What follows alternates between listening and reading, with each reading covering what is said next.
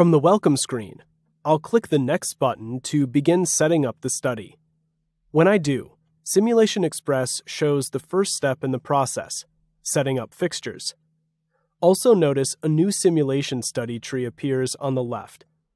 Once you're familiar with the tree here in SimulationXpress, you'll find it behaves almost identical to the interface in the full version of SOLIDWORKS Simulation.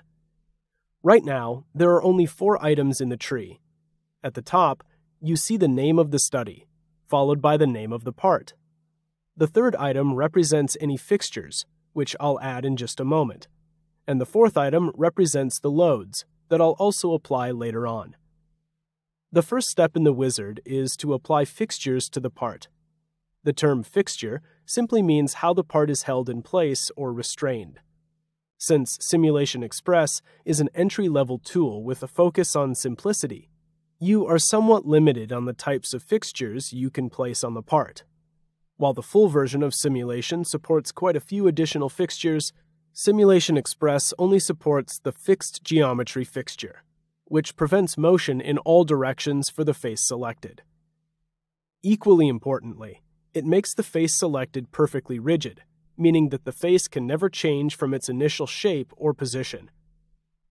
Contrast this with a fixture your hand may provide. While it might be reasonable to assume that the portion being held doesn't move through space, the part can easily deform within your grip. This is an important aspect of a fixed geometry restraint.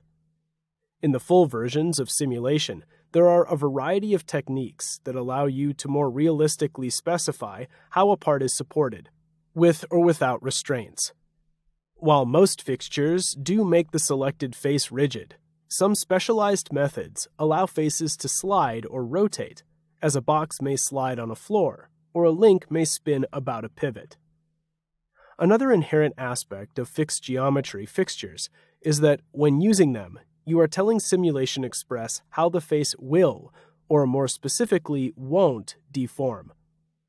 In most cases, you don't know, and can't know, how it will deform until you've tested it. The full version of SOLIDWORKS Simulation allows you to simply model the parts that support each other and let them deform naturally without any interference from you. The fixed geometry fixture type in SimulationXpress can still give you an idea of the deformation and where the high stress areas on your design are.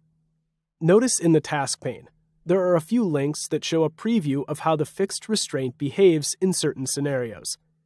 Keep in mind that if you aren't very confident that the part or parts you would attach, as represented by this fixed restraint, will not move or deform as you test the part under load, you should consider exploring the test using the more complete version of SOLIDWORKS Simulation.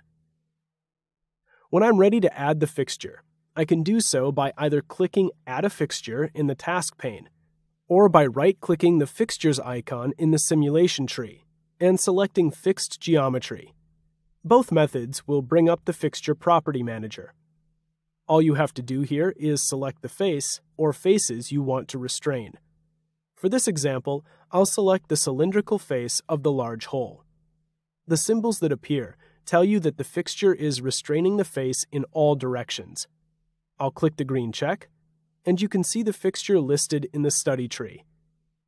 If there were other areas on this part that should be restrained, I could have selected them at the same time as the cylindrical face, or alternatively, I could add them as separate fixture sets by clicking the Add Fixture button again.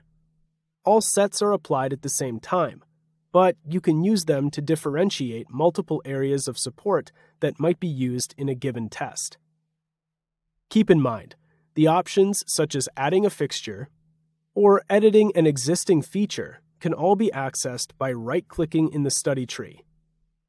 I can add additional fixtures by right-clicking the Fixtures item in the tree, and I can edit the existing feature by right-clicking on it and selecting Edit Definition.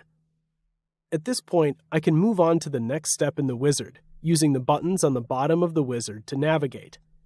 You can always use the back button to revisit previous steps, or press Start Over if you ever want to start from scratch. I'll click Next to move on and add a load.